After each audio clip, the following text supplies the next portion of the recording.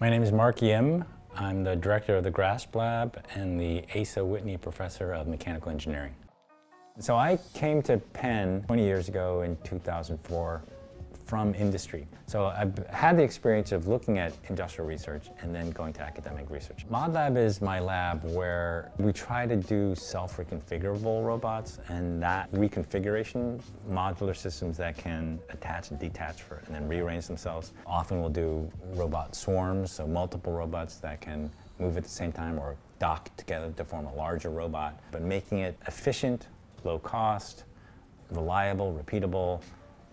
That's the thing that's kind of difficult. You can get it to work once, but get it reliable is challenging.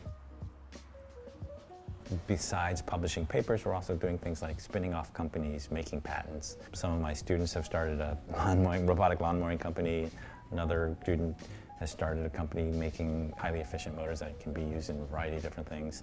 This type of innovation in terms of doing startups is actually a really nice way of having impact that's a little bit more direct than papers or other type of academic research.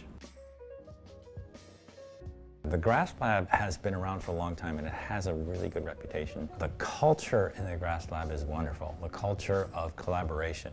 When you work together, you focus on building things that each person brings to the table that's their expertise, and we have a nice diverse group of people so that we can do that. We really want to explore what's new. The types of skills that we develop in my group is the ability to design mechanisms and exploit features of systems that are potentially interesting or useful. And so those are always things that don't exist. So we can't buy a robot system and use it. We have to design and build it ourselves.